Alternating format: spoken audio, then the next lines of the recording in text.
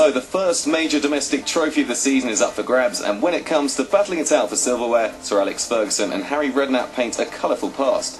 The pair have met 7 times before, but Harry has been upsetting United before Sir Alex had even arrived there. Back in '84, his 3rd Division Bournemouth side provided the shock of the FA Cup, knocking out the holders at the first attempt. By the time the two sides met again, Sir Alex was now at the helm, and Harry had taken his side up to Division 2. Another Houdini act was nearly repeated, but United scraped through in a replay and ultimately kept Sir Alex in a job.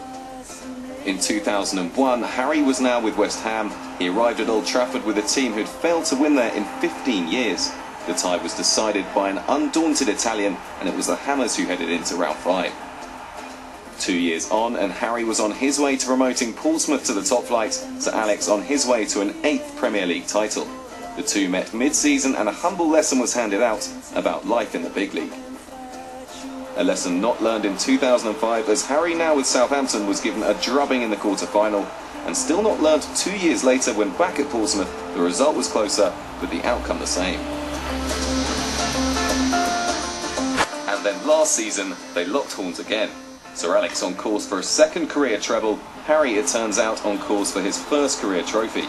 A late winner upset the form book once more.